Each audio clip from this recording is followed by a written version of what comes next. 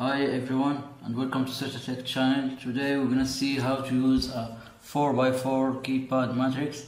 So this is a keypad. It has numbers and some characters from A to D, and we can see how to use it with an Arduino UNO. And of course what I type here, I'm gonna show it on an LCD display.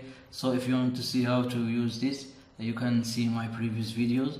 And this is an i²c with an i²c bus. It's pretty simple to use.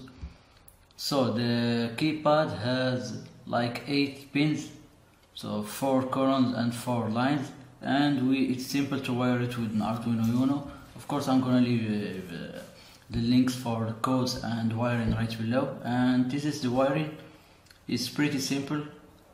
We have here from 8 to 1, and we use it in like 8 pins from the Arduino.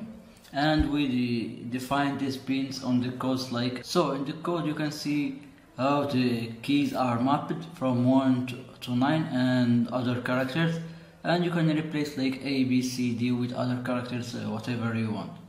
So the first code I'm using, I'm gonna power my Arduino. So the code is pretty simple. I type a character here and it shows on the screen. 1, 4, 5, A, B, C. I don't know if you can see it. This is the simplest code. So here the keypad has different functions. I'm using one, it's called the gate key. The gate key function, it keeps the program running, and whatever you type a key, it gets decoded to what it's significant, like if it's A or 1 or 2 or sorry, 1 or 2 or 3 or whatever. So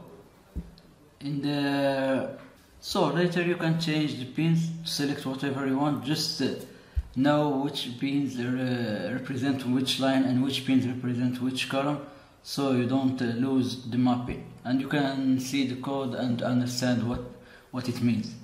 So if you like this video, please leave a like and subscribe, and thank you for watching.